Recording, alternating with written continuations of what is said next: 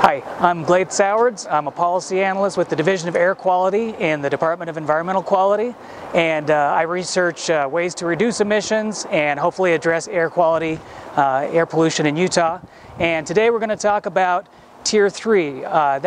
Tier 3 is something you hear a lot about. But there's some confusion about it. It's actually two standards. It's the latest generation of EPA standards for both vehicles and fuels. And we're going to talk about sort of how each of those things factor in and how Tier 3 as a combined total helps reduce emissions in Utah. I mentioned that Tier 3 is both a vehicle and a fuel standard, so we're going to start with the vehicle standards. And the vehicle standards are just a threshold for each pollutant that we care about, above which the car can't emit. So the latest standard, Tier 3 standard, is 30 milligrams per mile of NOx and VOC emissions combined. And people often ask, well, how do I even know what my car is certified to? There's actually a really easy way to do that. So we're going to look under the hood of this car and show you what that looks like. If I can find the button. All right, here we go. Okay, so under your hood you'll find a vehicle emission control information badge, or sometimes referred to as an underhood ID, and it's going to tell you what this car is certified to. So there's actually two programs in the United States. There's a EPA program, the federal program, and there's also a California program, and states have the option to opt into the California program. They're both in their third generation. It's called Tier 3 under the federal government and Lev 3 California. This car specifically I'm looking at, first of all, it tells you that it's a model year 2014. The Tier 3 vehicles didn't start rolling out until model year 2017, so we would expect this to be the previous generation, which it says. In fact, it says US EPA T2 B5, and what that means is Tier 2 Ben 5. And that's just a sub-level, or what they call a bin, within the Tier 2 program. And what that's telling me is that this car meets the fleet average requirement of 160 milligrams per mile of NOx and VOC. And it also has some other standards it's meeting for particulates and for carbon monoxide. Were this a Tier 3 vehicle, it would be at least a model year 2017 or newer, and it would say either Tier 3 or T3 and a bin level. The goal we're going for with Tier 3 is what's called Tier 3 Ben 30. When Tier 3 is fully phased in, manufacturers will have to meet that 30 milligram per mile fleet average across the vehicles they sell into the EPA program.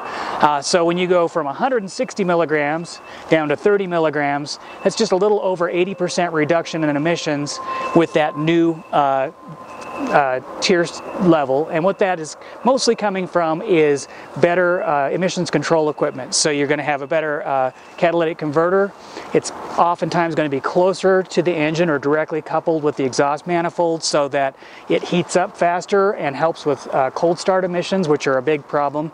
As many as 60 to 90% of the emissions you have coming from your car happen in the first minute, roughly, after a cold start. Okay, so that sums up what's going on the vehicle side of the standard. Now we're going to talk about Tier 3 fuels and how they fit in.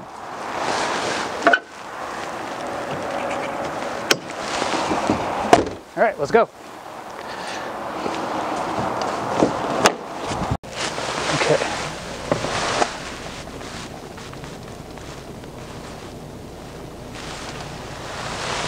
Okay, let's talk about Tier 3 fuel and how that helps with emissions. So when a catalytic converter is doing its job, reducing emissions from a car's exhaust, sulfur in the fuel can cause problems, can coat the working surface of the catalytic converter and make that catalytic converter work less efficiently.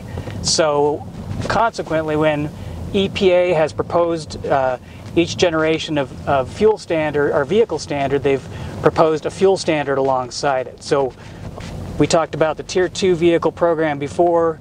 160 milligrams per mile is the target there, and just to help the manufacturers of those vehicles create a product that does its job, EPA also asked the refinery industry to reduce sulfur levels in fuel. And so they came down from above 300 parts per million to 30 parts per million for the Tier 2 program. Similarly, with Tier 3, since they were going for such a big reduction in emissions, again, another roughly 80% for the vehicle side of things, they needed to get that sulfur level down so the CAT could do its job more efficiently. So the new standard is 10 parts per million, and that's an annual average that each refinery has to meet to qualify to meet the standard and to help the car do its job. The interesting thing about it, though, is that EPA allowed, for flexible compliance, they allowed refiners to also meet the credit, or alternatively meet the credit, or meet the target rather, via credits. And the way the credits work is, let's say you are a refinery company that has a really big Gulf Coast refinery that makes maybe 200, 300,000 barrels of petroleum a day. You might have economies of scale when you retrofit that refinery to make the new Tier 3 fuel, and so you might decide to over-comply at that refinery and not necessarily do it here at your small volume refinery on the Wasatch Front. And while that would still comply to use credits with the standard, it doesn't do us the benefit that we need here along the Wasatch Front. Well, let's talk about what is that benefit.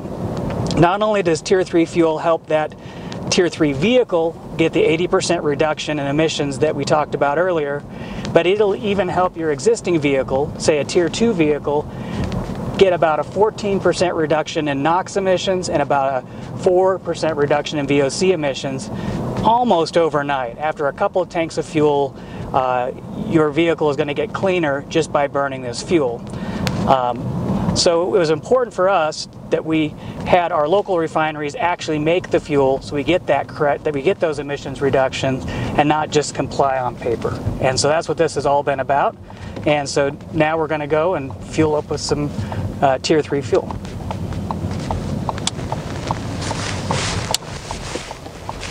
We're going to fill up with Tier 3 fuel. It's pretty easy. It's just like you've always done it.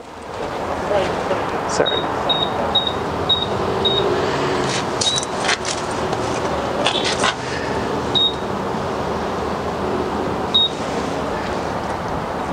So it doesn't matter what octane level you choose. We're just going to choose the cheap stuff.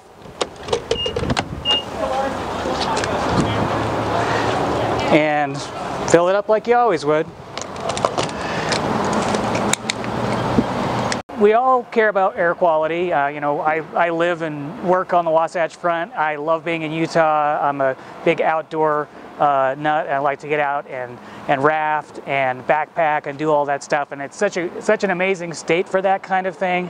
And but that also makes it popular, right? And so people want to move here, and you know, that gives us really great economic growth and the opportunity to share our you know, unique you know, wild areas with folks and this quality of life we have on the Wasatch Front. But the trade-off is we've got to sort of fit more people into our existing airshed, and how do we do that? So again, if you can go from you know, an 80% reduction from our old Tier 2 vehicles to Tier 3 vehicles and have that fuel help out, that's going to help maintain that quality of life and make it so, you know, I can continue to enjoy you know, the recreation and opportunities we have here, and so can everyone else. So.